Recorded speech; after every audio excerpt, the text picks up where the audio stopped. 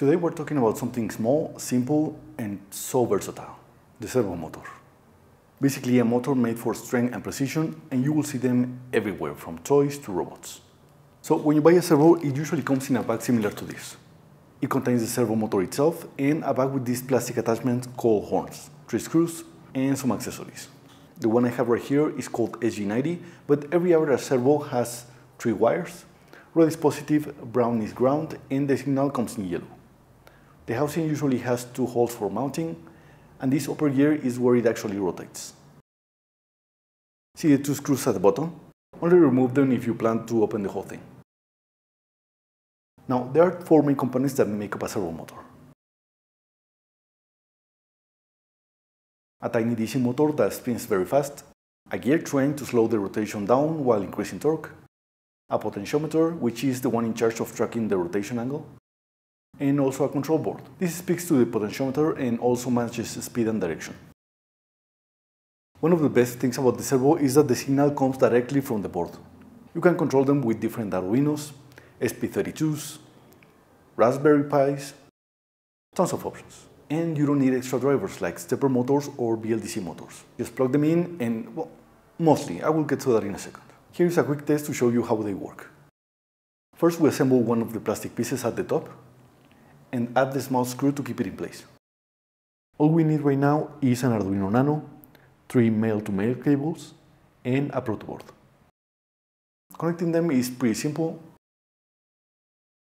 Positive and negative to 5 volts and ground. Signal to a PMW capable pin, and that's it, you're all set. Once you plug the board to a computer, you can move to programming. In this example, I am using an Arduino Nano, so for the programming, I'm using the Arduino IDE software. There are a couple of pre-saved examples. To see them, just go to File, Example, Servo, and pick Sweep. You will see the servo library is called at the top, and the rest of the code is explained at the right of every line. It even has links to the electronics diagram where they added capacitors for stability. I didn't add them because I want to keep this simple, but it is worth noting that there are ways to keep the servos more stable, because sometimes they can start moving recklessly, and that can be because of a low quality signal, either from programming, loose wires, and so many other options, and that can be a pain. To upload the code to a Nano, go to Tools, Port, click the one available, and then just press the arrow pointed to the right. That means upload, and your servo will come to life. The sweep example moves the servo motor from side to side, while the knob lets you move the servo with a potentiometer. Pretty cool stuff. For practice, you can start by tweaking these programs according to your needs, and then check the endless examples across YouTube. This setup is great to check the movement of your servo. However, when you add it to a project, things start to change. Let me explain. First, feed your Arduino Nano with 9 volts from, let's say, a power supply, and only connect the signal from the servo to it. The positive and negative wires from the servo should be powered by another source within specs. But always check the datasheet because values change all the time depending on the brand. With this setup, we can get the most out of our servo motors. Why did I do this? Well, if the servo starts pushing or pulling anything, and that includes your hand holding the motor, the current spikes, and microcontrollers can't handle that. They are made for controlling, not powering devices, so only use them for the signal. Now that we are feeding the servo with another power source, I can use it to move objects. This is where we use the side screws for attachment.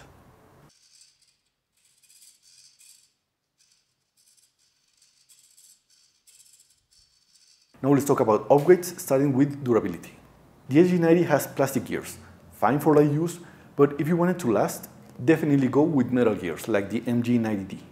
It is slightly more expensive but much more reliable. Plus, it is almost the same size to the SG90, so swapping one another is really easy. Now how about higher torque? Both of these have around 2.2 kilograms per centimeter, meaning that at 1 centimeter from the axis, the force to push or pull is 2.2 kilograms. The farther away you attach from the axis, the lower the torque you will have. This is the torque equation with an example in case you want to screenshot it and save it for later.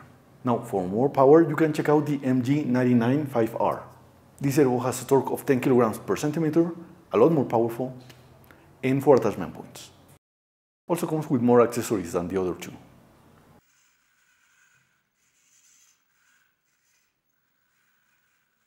Pick the one according to the torque you need. Just make sure to keep an eye on the voltage and current requirements. Given all of these characteristics, it's easy to see why servo motors are used in pretty much everywhere.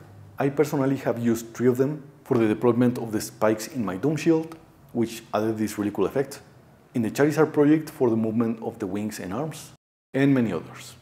Now let's summarize the pros and cons of using a servo motor. First, they are very easy to plug and program.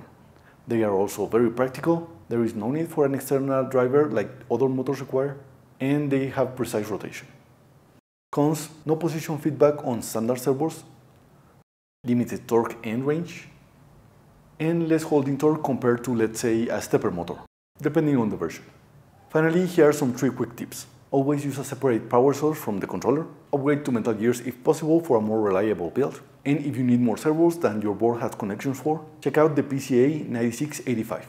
It allows you to manage up to 16 servo motors with one microcontroller.